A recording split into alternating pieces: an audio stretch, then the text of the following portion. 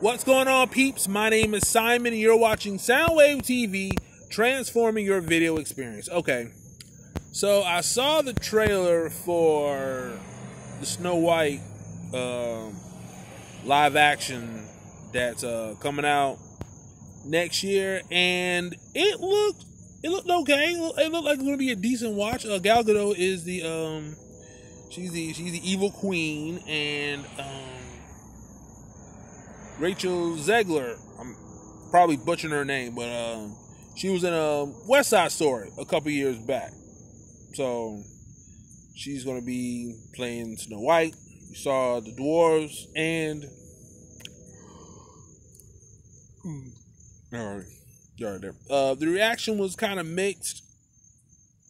I don't think I'm going to hate it. It's just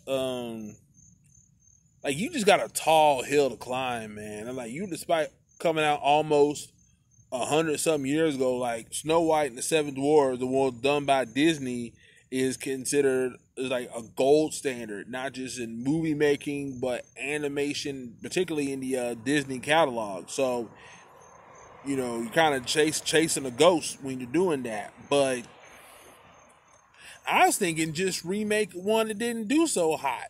Like, you can expand, you can retool characters, you can get rid of characters that may not serve a purpose, or get, a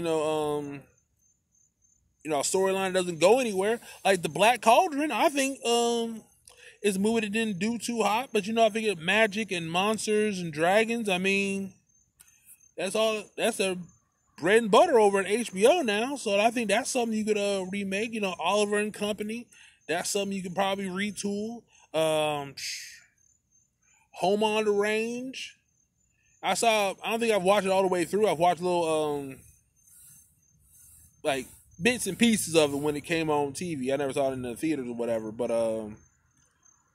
trying to think here. I don't know how much it made. I watch it all the time when it first got Disney Channel. The Brave Little Toaster, I don't know if anybody remembers that or how well it did, but yeah. Trying to think here.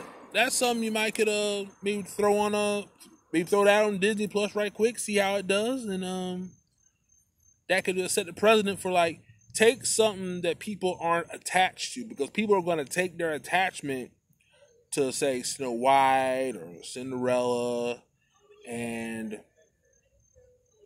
that's going to, like, diminish what people are going to say about it. But then again, money talks. People talk smack about those live action remakes all they want to. I guess photorealistic remakes, but they make money.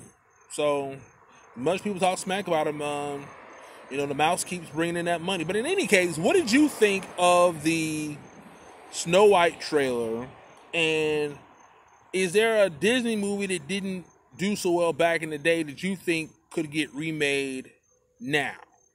They maybe get that Tron treatment. In any case, put in the comments down below, hit that subscribe button, and hit that notification bell to find out about future videos. Until next time, this is Soundwave signing off. Peace.